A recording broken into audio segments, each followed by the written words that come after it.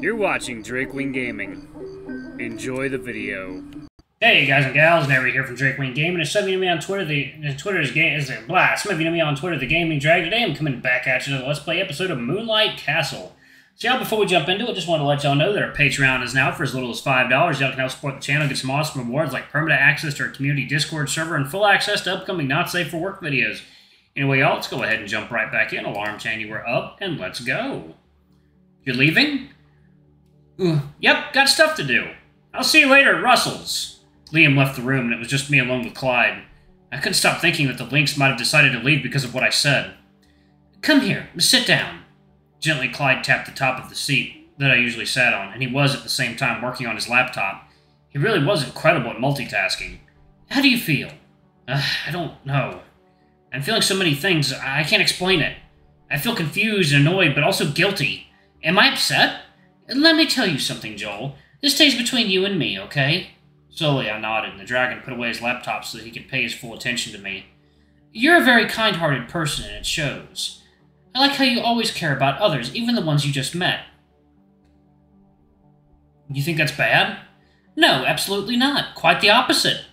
I apologize if my wording misled you. That wasn't the message I tried to convey. Even if my face was saying otherwise, I wasn't upset at him.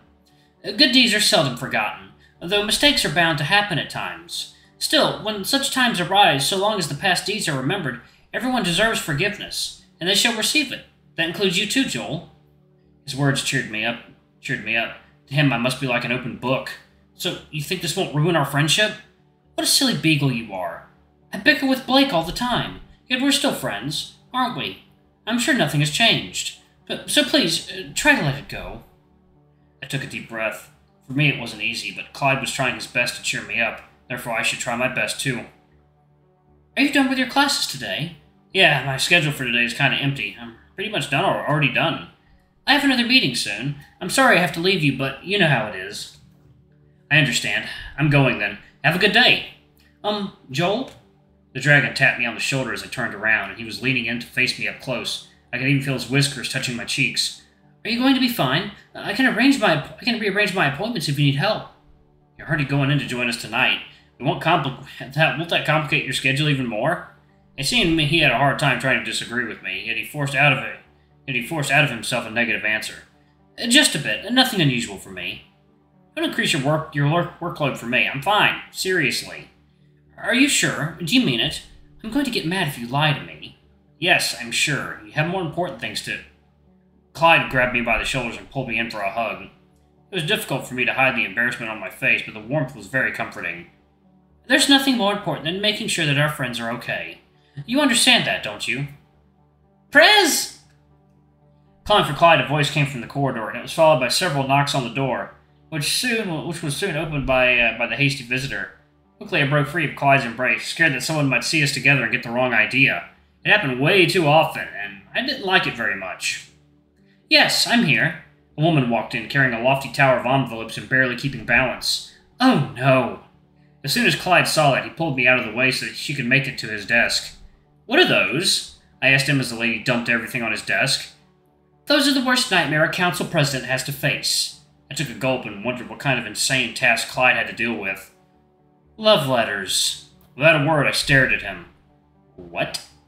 Those ladies make it their mission to constantly write me letters about romances and fantasies. Only occasionally there are a few letters of complaint, but even then they're mostly made up just so they can get a chance to meet me in private. It's exhausting. I'm pretty sure that's not something every council president has to go through. He chuckled as if he thought I was joking, but I was very serious about it. You silly dog, of course. Every council president has to deal with this. If you were in my position, you'd certainly receive them too. In disbelief, I just stared at the dragon. As he saw the lack of expression on my face, he began to realize that I wasn't joking.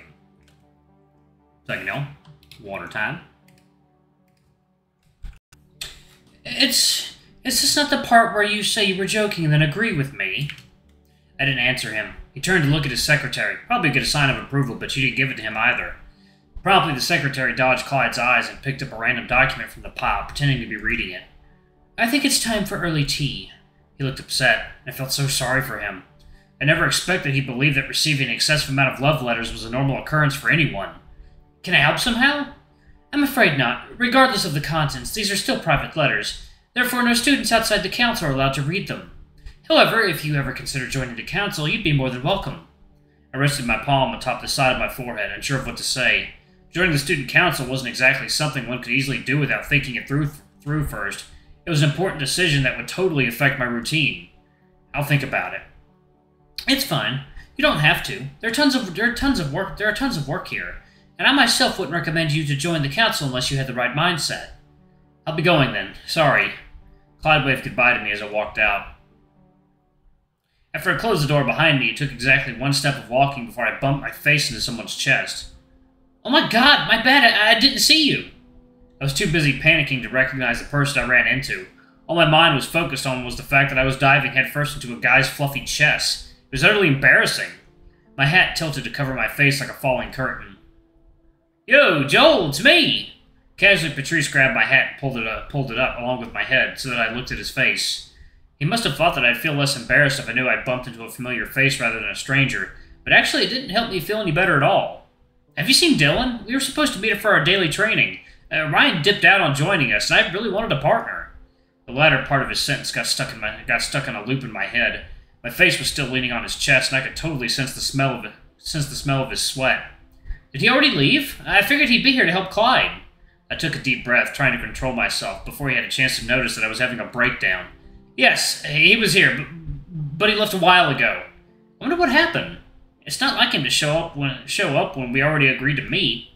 Just as I'd calmed down, listening to Patrice made me realize that what I'd said to Dylan either earlier did stick in the crocodile's mind. Do you know where he went? Maybe I should search the other floors. No, but I can help you. Help me search for him?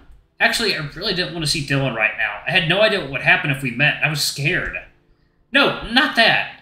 I caught myself saying that and regretted it. You helped a partner to train, right? I can help you with that. Patrice moved backward to get a better look at me. He was mumbling something under his breath the entire time he was evaluating my body.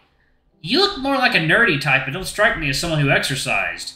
Well, if you did, Ryan would have told me and most likely dragged you along. I screamed internally. This tiger knew my childhood friend well, and the things he said were accurate. I wanted to start. I don't move much, and I thought I could use some training. Fine then. I'm not going to waste time looking for that ungrateful crocodile anymore. Come with me. I'll give you a beginner's lesson. I thought I was spared the moment I convinced the tiger, so I didn't pay much attention to what he was saying, as I was mostly looking for anything that just to keep him busy. You're lucky I'm a gym trainer. I'll gladly make a program that works for you. Just show me what you can do. He winked at me, and that was when I realized I'd made a mistake. Go easy on me. It's been a long time since the last time I had a serious exercise. No worries. I know exactly what we can try. I didn't know why, but the way he said that made me feel uneasy. Something about it just seemed a little off. He placed his arm around my neck and pulled me closer to him as we walked down the hallway. Okay, listen carefully now. I want you to answer truthfully about what I'm about to ask you. I took a gulp as he was whispering into my ear. He was so close. Way too close. I hadn't forgotten what had just happened just a few minutes ago, and now all I could feel was his breath rubbing against my neck. What's your ideal boyfriend like? Not just personality-wise. Also, I want to know about the kind of body you're into. I blushed at the question. I thought he was going to ask something important or worse, confront me about how I was pretending to be interested in working out. Second now. Water time.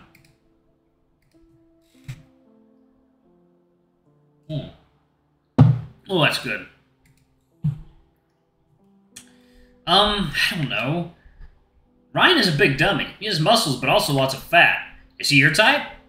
I didn't want to continue this discussion. My brain expanded on the things that he was saying to me, my mind trailing off into weird thoughts. I couldn't speak properly. You don't even know if I like boys. Patrice pulled himself away from me upon hearing that. Fuck! I assumed you were gay, too. I was so sure that you were. I shushed him with a sudden noise that resembled half a cough and half a choke, trying to buy time to collect my thoughts. I am, but you're going too fast. My bad. I can't help it, especially when I'm seeing someone this good-looking. This tiger was too dangerous. He was such a smooth talker, and I was a sucker for compliments. Anyway, to answer your question, I have no preference. As long as he's a nice guy that makes me feel good, he's fine. I tugged down my hat out of shame for admitting such a thing. Ha! No running away! I'll stop if I'm making you uncomfortable. Slowly, I peeked at him from inside my shell. My nose sprang up a little as I lifted my hat. You promise? Yes, I was only trying to get to know you better. It always works at the gym, but I guess introverts find it weird. You always do that to everyone? Most times, yeah. It works best when I'm taller than them. Part of me wanted to ask him if he was really able to pull it off on everyone, but I figured that I should avoid bringing Dylan into the conversation. There we are. The yard is my favorite place to get our bodies going and our muscles sore. I took a step back into the hallway. He better correct himself. I'd be fine with the sweating, but I wouldn't say the same about getting sore. Don't worry, it's nothing bad. Patrice began to move around and showed me what to do, and I was simply following along.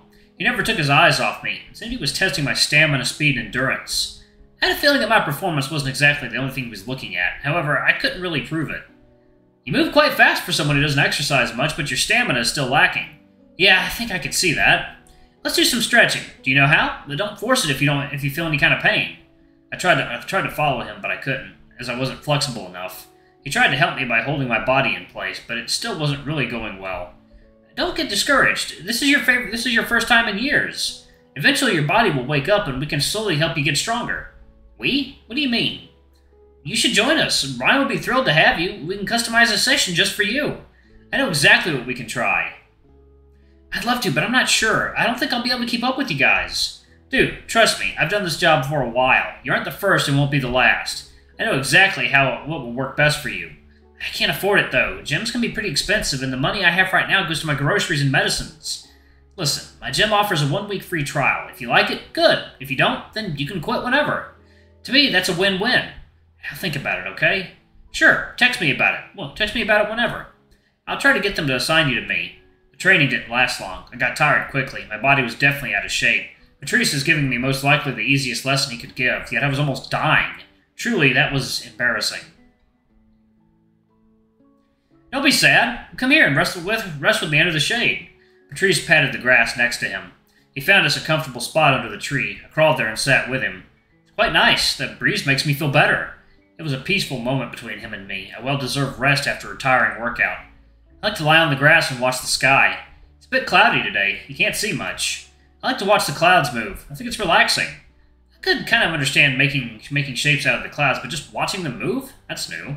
He chuckled and placed his arms behind his head to use them as a pillow. Must be a special tiger, then. Can I ask you something? Sure, what is it? I can't stop thinking about how different you are today from how you were the first time we met. How? Was I... Oh. So, you know.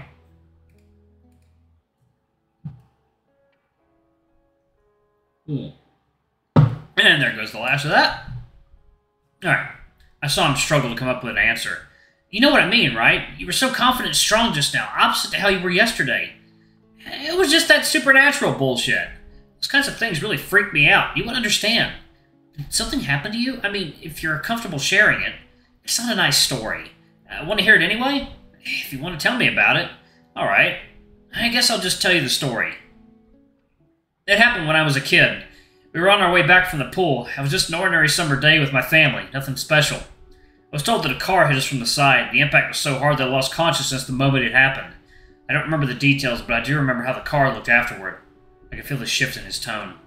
His voice was shaky as he tried to put together his words. He was probably trying to keep his cool and appear casual, but I could see that it was difficult for him to do so. It's awful. God, I wasn't expecting that. Don't worry. Neither my family nor I was injured. That's a relief. Yeah, at least my family didn't die. Patrice clenched his fists, his body tensing up. The brightness in his eyes was replaced with a sorrowful blight. Someone else did. I was silent. I didn't want to interrupt him, and I was afraid that I might say something stupid. I woke up outside the car, and I was lying against the wall or something. I'm not sure if someone put me there or if I got there myself. Maybe the people who witnessed the crash helped me, but I don't remember it. The tiger took a deep breath. It was a sight that I'll never forget. I think time itself stopped so that I could burn the scene permanently into my memory. I put my hand on his chest, trying to get him to stop telling the story. I'd rather not know if it meant making him go through this trauma again. I never wanted to relive those horrible memories like this. I didn't know what to do. I just froze there, scared, as the blood poured everywhere and dyed everything red. Patrice. I wanted to just scream, get up and run away, but it felt like my body had stopped working. That's enough! His eyes widened. It seemed he was beginning to snap out of it, though it appeared he didn't realize how much he'd been carried away by his story. Awkwardly, the tiger laughed it off. Too much? That's not the problem. I'm fine. It happened a long time ago, and I'm over it. Alright, y'all, I'm going to go ahead and pause it right there. Thank you all so much for watching. Don't forget to like, comment, subscribe, ring that notification bell, and check out our Patreon if you can. It always helps. Anyway, I love you all. I'll see you all in the next video. Bye-bye!